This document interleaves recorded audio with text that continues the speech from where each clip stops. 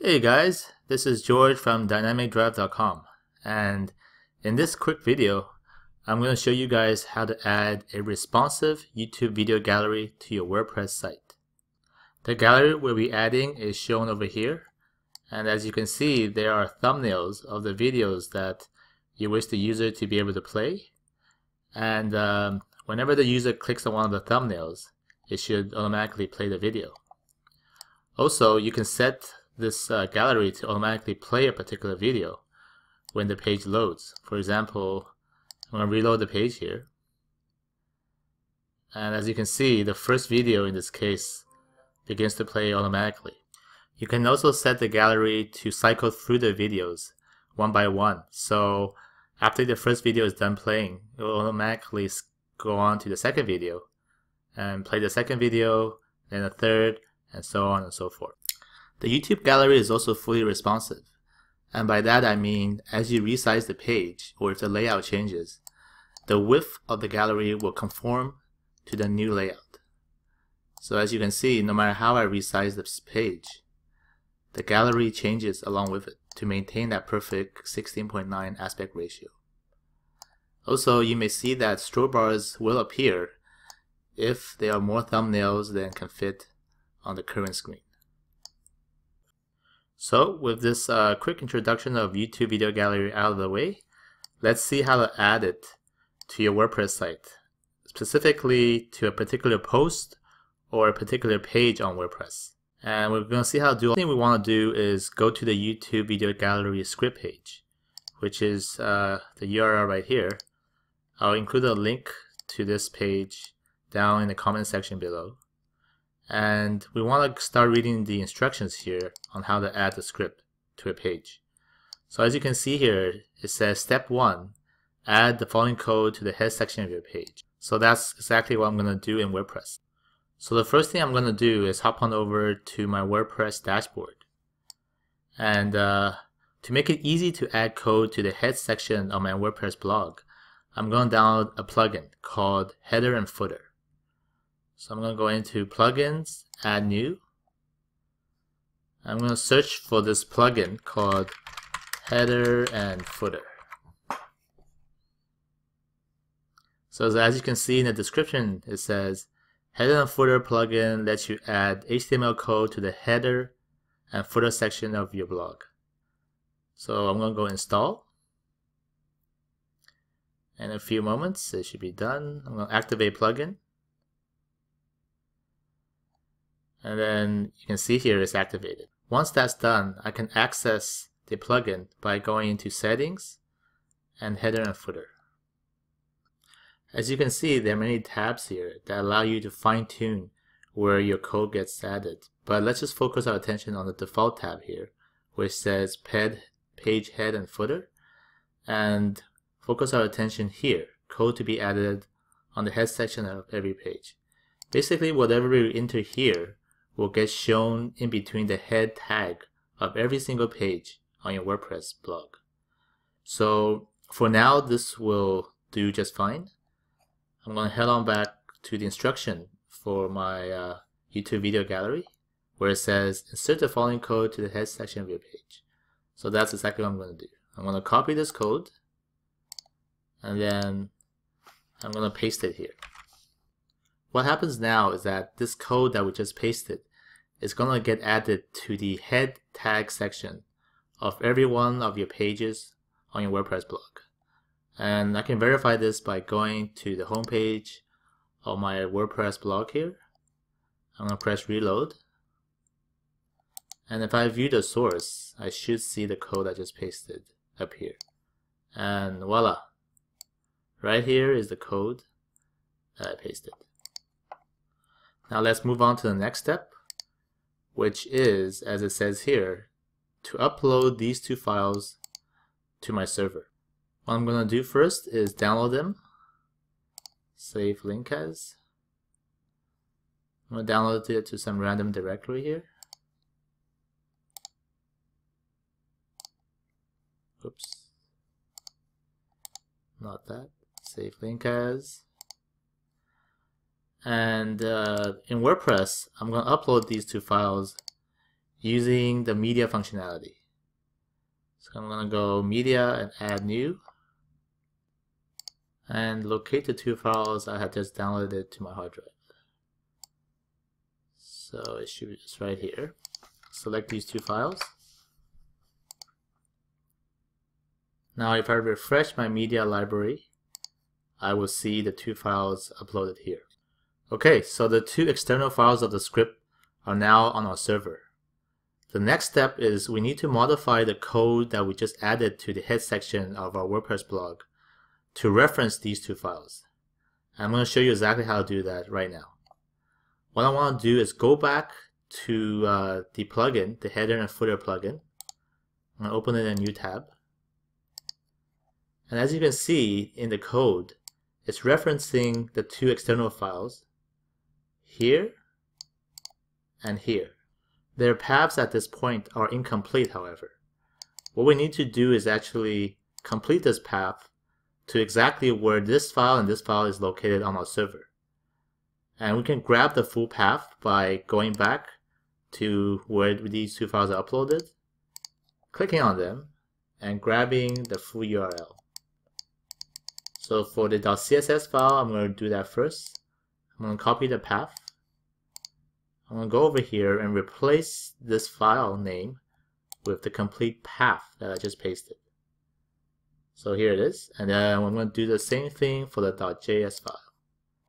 I'm going to click on the .js file, copy the full path, and replace the default with the new path. Okay, and now finally we're all done here. I'm going to save. Alright, we're all done here with the code in the head section of our page, so let's move on to the next step. So step 2, it says insert this code into the body section of the page we wish the video gallery to appear. Now this is where things get a little bit more interesting. Regularly when the instructions say to add some code to the body section of your page, you would do just that. Add whatever it says to add to exactly where you want to appear within the body of your page where you want the, say, gallery to appear. With WordPress, however, it's a little bit more complicated than that. The editor we use to enter content into our WordPress blog is extremely picky when it comes to what content we can add to it. The content we wish to add in this case contains a script and also some nested divs.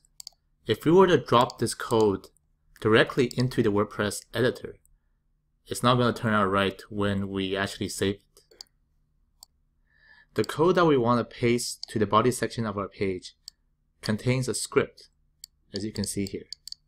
If you were to directly copy and paste this code into the editor of your WordPress blog post, it will appear all mangled up, since the editor is meant only for inserting regular text content but not scripts. So by the editor I mean, let's say I want to go to a sample post here. The editor is this part you see here where you normally enter content. So let's say if I were to simply directly copy and paste this code and go into one of my blog posts. I'm going to use this one, hello world, edit. And let's say if I wanted to simply paste the code right beneath this content here. You would expect what to do is to go into the text HTML tab and simply paste it here and press update. The issue with this is that once you do that, WordPress is going to mangle up the resulting code. So far it looks good, but if I were to switch to visual and go back to text again, see how all the code is mangled up. And it even removes some of the div tags that were in the original code that I pasted. So in other words, this method of adding arbitrary code to our blog post is not going to work. There is a way around this, however, and I'm going to show you how to do that right now. Basically, the solution is to put any code we wish to appear inside one of our blog posts into an external JavaScript file. Once that's done, we can then reference that external JavaScript file anywhere inside our blog post to make the outcome appear. I'm going to go back to my video gallery script page again. And this is the code that we want to add to the body section of the page. What I'm going to do is copy this code. I'm going to paste it into a blank file. And remember, what we want to do now is to make all of this be contained inside the external JavaScript file. To do this, the first thing we should do is locate any non-script inside the code. And in this case, this is not a script. And we're going to move this into the script tag. So watch. I'm going to paste it here. And I'm going to get JavaScript to output this markup. And to do that in JavaScript is pretty simple. What I'm going to do is type document.write, single quotation. I'm going to, at the end of that line, I'm going to close it off with a quotation again, and then parentheses. So now this line will be dynamically generated by JavaScript. I'm going to do this same process for the next 3 lines, HTML lines here. I'm going to copy this. I'm going to paste. I'm going to paste. And paste. And copy the closing tags or closing code as well. I'm going to paste, paste, and paste.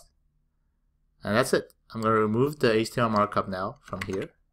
And what we end up with here is one script doing exactly what the original code that we just modified did.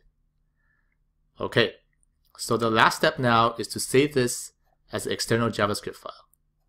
And that's pretty simple to do. All we gotta do is remove the script tags from the script, and also optionally any comments. So I'm gonna remove the script tag and comments, script tag and the comment. I'm gonna save this as an external JavaScript file. I'm gonna go save as, and I'm gonna save it as video output.js. So there we have it. Now this code, this JavaScript code, is saved as an external JavaScript file. The last step is simply to go back into our WordPress dashboard and upload this external file. So that's what I'm going to do right now. I'm going to go into Media, Add New,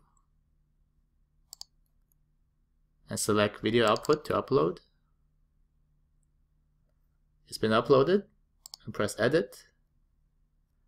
And I'm going to grab the full URL to this external file.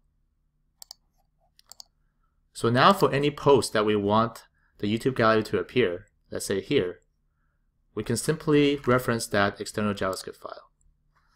So I'm going to go back into text HTML view,